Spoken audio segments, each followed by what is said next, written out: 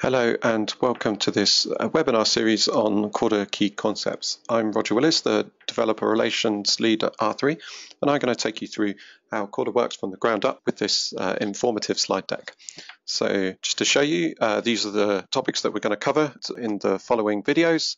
In the following webinars, we're going to start with the Corda ledger. So we're just going to take a high-level view on how it works and how the nodes communicate with each other.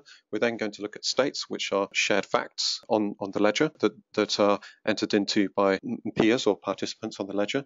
We're then going to talk about transactions, so how those shared facts can evolve over time.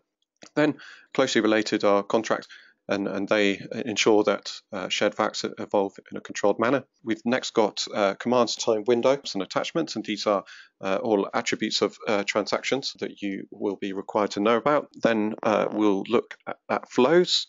The flows are the multi-party, multi-step choreography that's required for nodes to reach consensus about shared facts.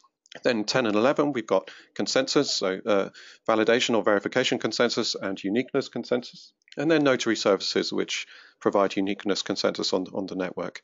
Lastly, we're going to look at oracles, the Corda node in a bit more detail, Corda apps, which are extensions to the node, and that's what you guys will probably be building, as well as the Corda network as well. So we're going to take a high-level view on the various components that make up a Corda network.